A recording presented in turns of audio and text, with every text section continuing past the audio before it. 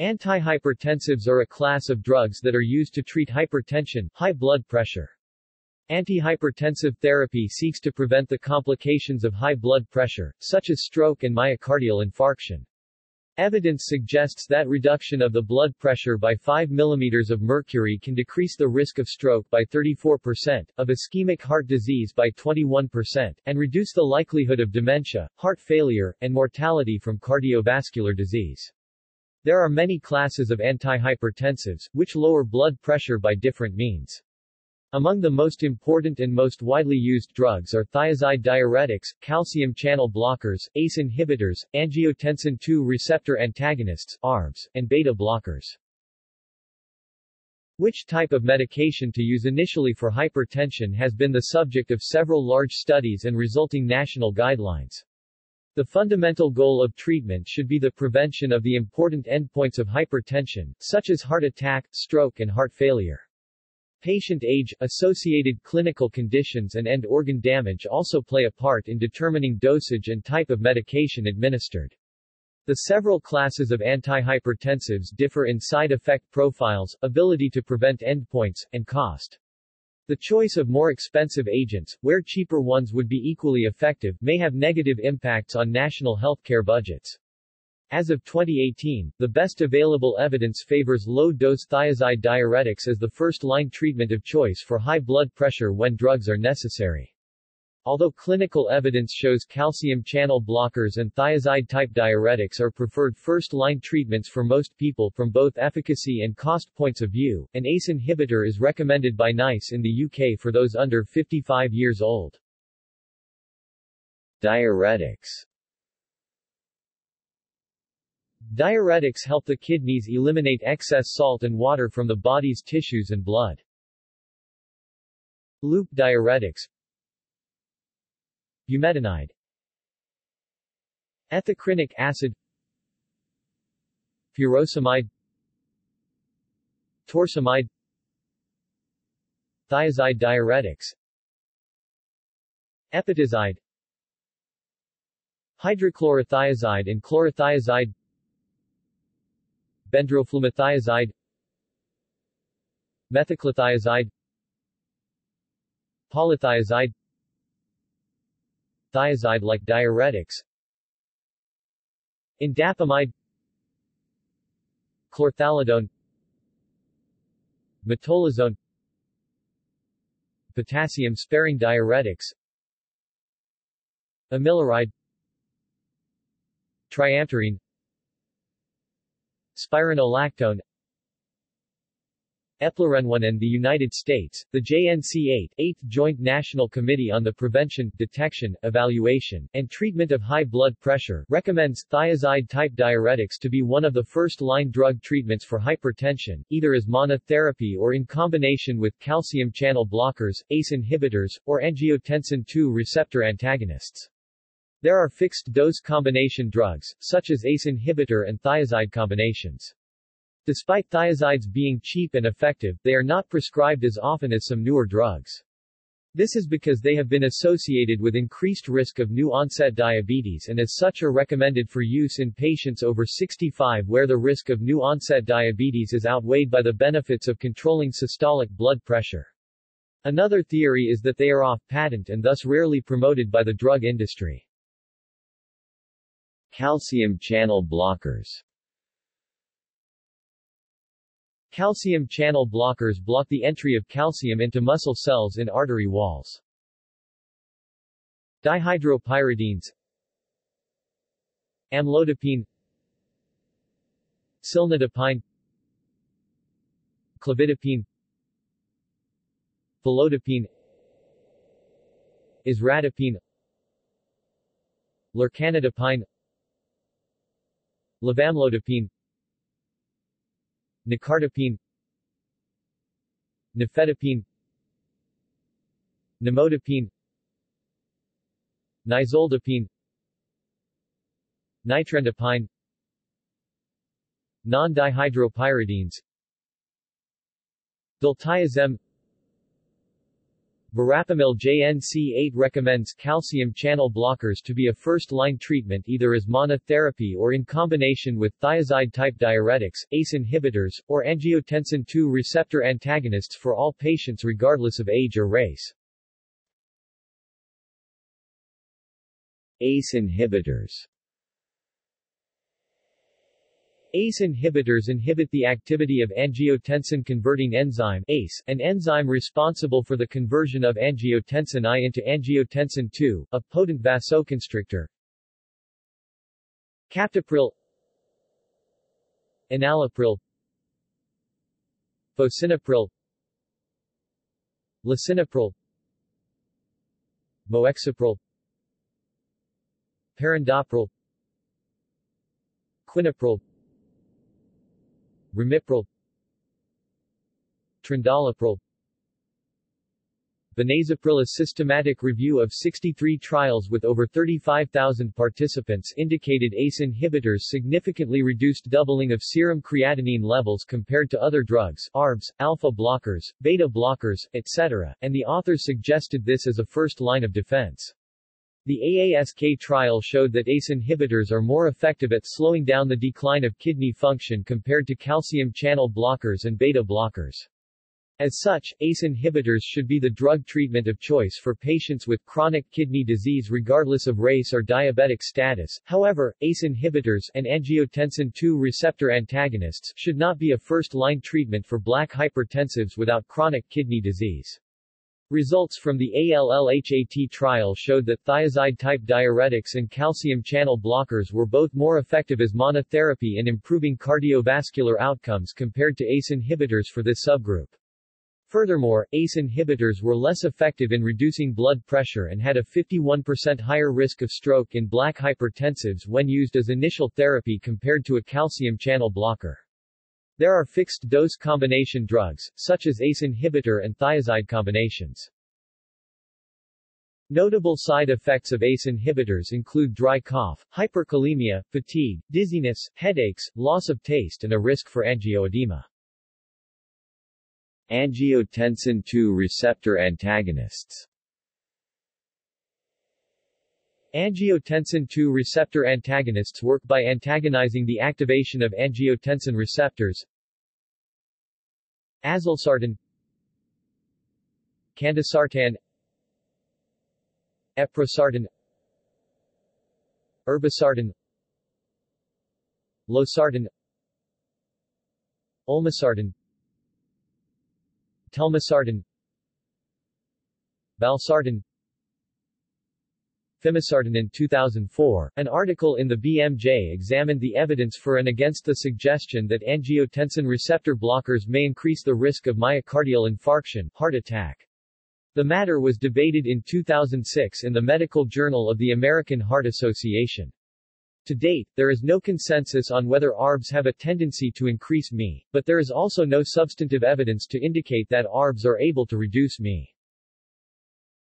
In the VALUE trial, the angiotensin II receptor blocker valsartan produced a statistically significant 19% p equals 0.02 relative increase in the pre-specified secondary endpoint of myocardial infarction, fatal and non-fatal compared with amlodipine. The CHARM alternative trial showed a significant plus 52% p equals 0.025 increase in myocardial infarction with candesartan versus placebo, despite a reduction in blood pressure. Indeed, as a consequence of AT1 blockade, ARBs increase angiotensin II levels several-fold above baseline by uncoupling a negative feedback loop. Increased levels of circulating angiotensin II result in unopposed stimulation of the AT2 receptors, which are, in addition, upregulated.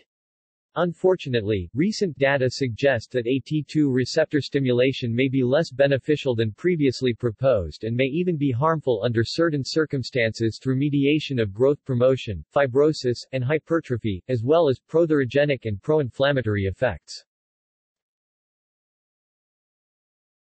Adrenergic receptor antagonists.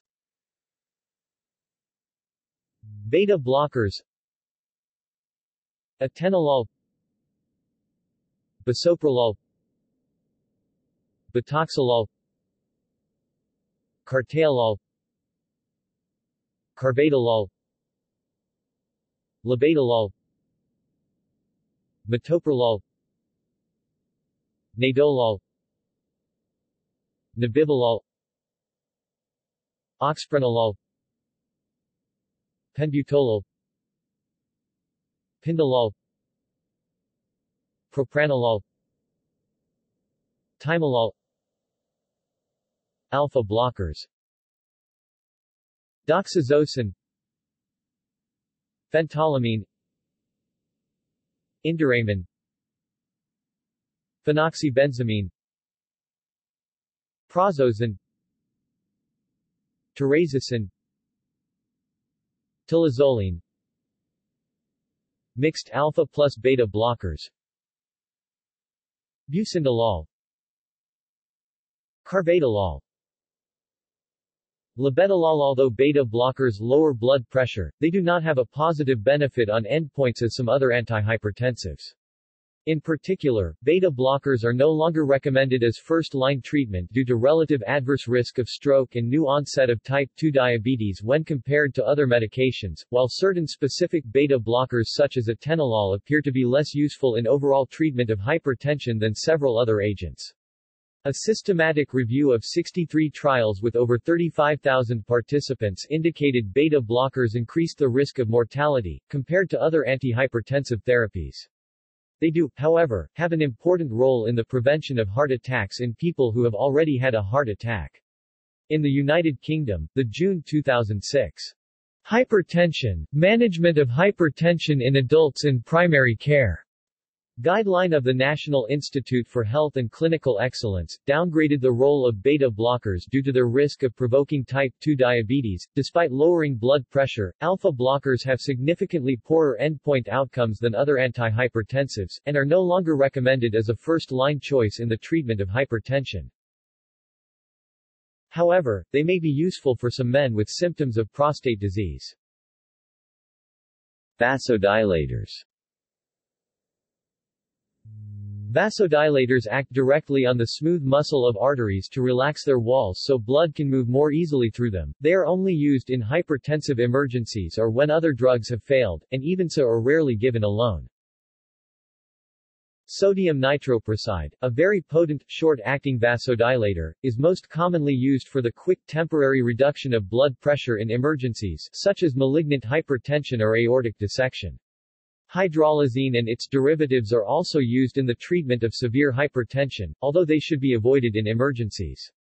They are no longer indicated as first-line therapy for high blood pressure due to side effects and safety concerns, but hydralazine remains a drug of choice in gestational hypertension. Renin inhibitors. Renin comes one level higher than angiotensin-converting enzyme ACE in the renin-angiotensin system. Inhibitors of renin can therefore effectively reduce hypertension. Aliskiren, developed by Novartis, is a renin inhibitor which has been approved by the US FDA for the treatment of hypertension. Aldosterone receptor antagonists. Aldosterone receptor antagonists. Apluranon. Spironolactone. Aldosterone receptor antagonists are not recommended as first-line agents for blood pressure, but spironolactone and apluranon are both used in the treatment of heart failure and resistant hypertension. Alpha-2 adrenergic receptor agonists. Central alpha agonists lower blood pressure by stimulating alpha receptors in the brain which open peripheral arteries, easing blood flow. These alpha-2 receptors are known as autoreceptors, which provide a negative feedback in neurotransmission, in this case, the vasoconstriction effects of adrenaline. Central alpha agonists, such as clonidine, are usually prescribed when all other antihypertensive medications have failed. For treating hypertension, these drugs are usually administered in combination with a diuretic. Clonidine, guanabens, guanfacine, methyldopa, moxonidine. Adverse effects of this class of drugs include sedation, drying of the nasal mucosa and rebound hypertension. Some indirect antiadrenergics are rarely used in treatment-resistant hypertension. Guanethidine replaces norepinephrine in vesicles, decreasing its tonic release. Mecamolamine, antinicotinic and ganglion blocker.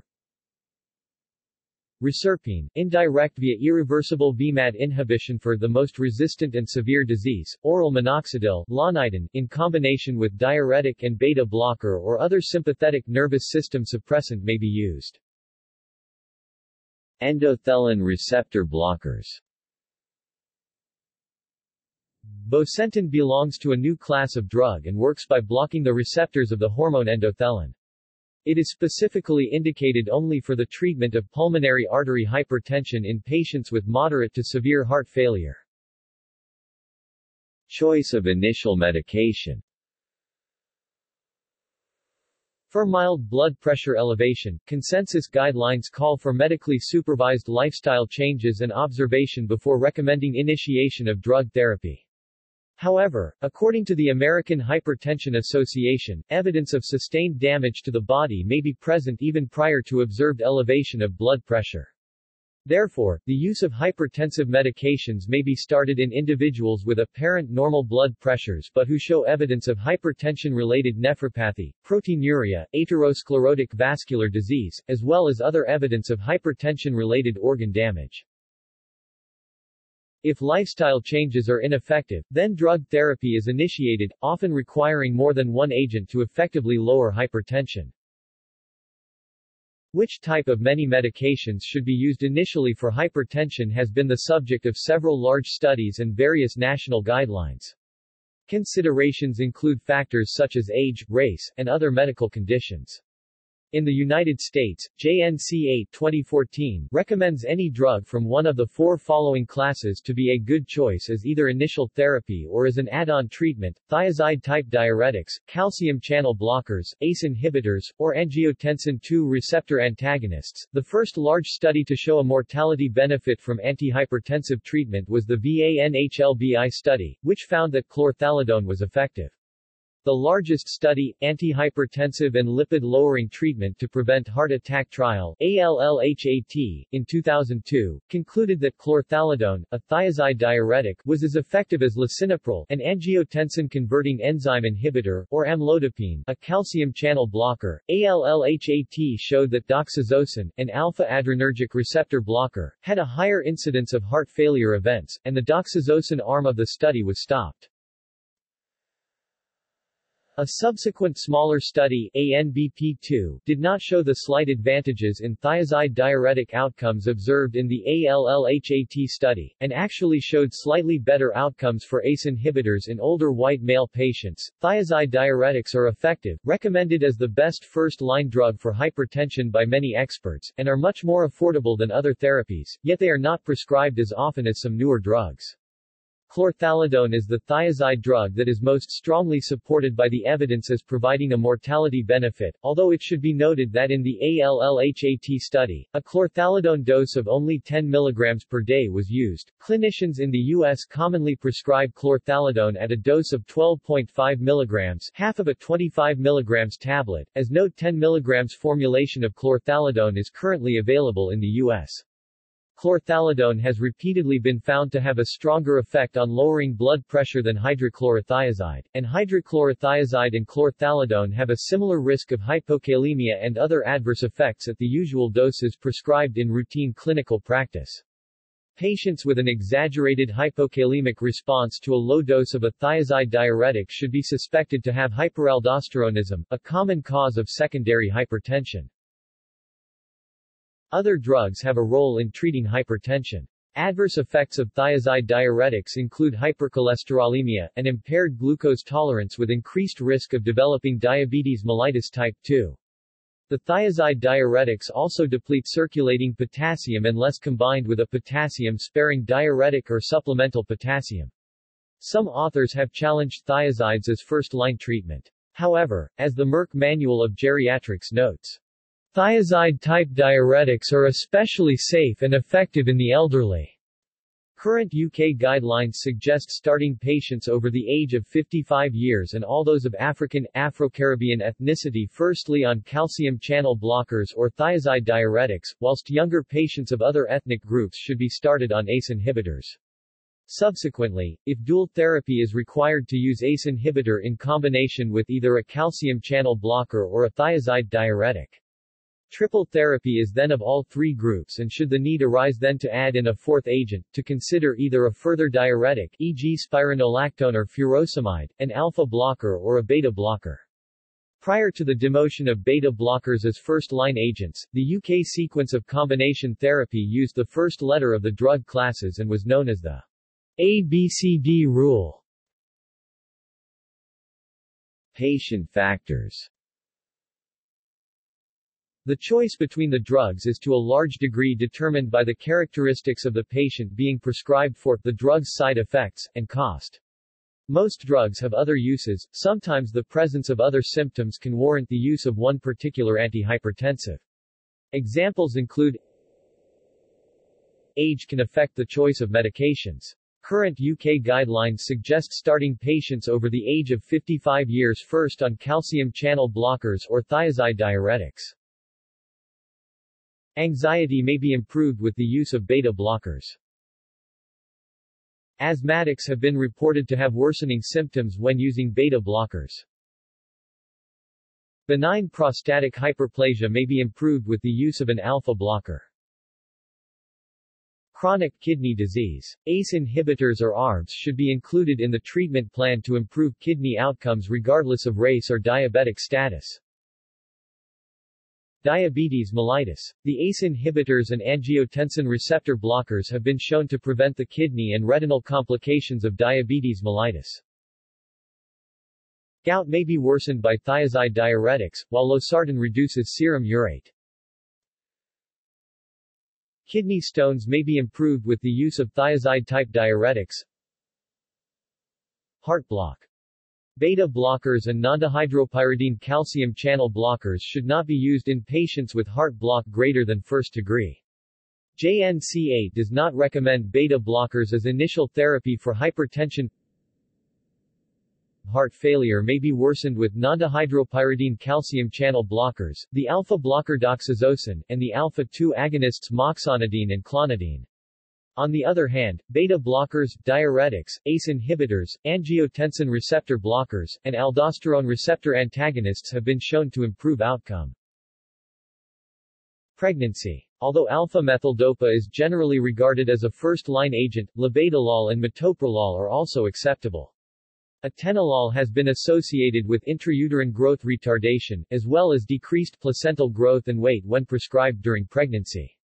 ACE inhibitors and angiotensin II receptor blockers ARBs are contraindicated in women who are or who intend to become pregnant.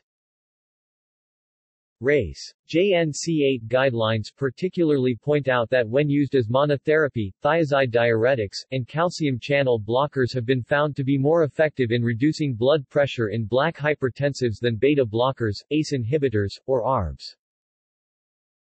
Tremor may warrant the use of beta blockers. The JNC8 guidelines indicate reasons to choose one drug over the others for certain individual patients. History. The first known instance of an effective antihypertensive treatment was in 1947 using primaquine, an antimalarial. Chlorothiazide was discovered in 1957. Research. Blood pressure vaccines. Vaccinations are being trialed and may become a treatment option for high blood pressure in the future. CYT006-ANGQB was only moderately successful in studies, but similar vaccines are being investigated. References.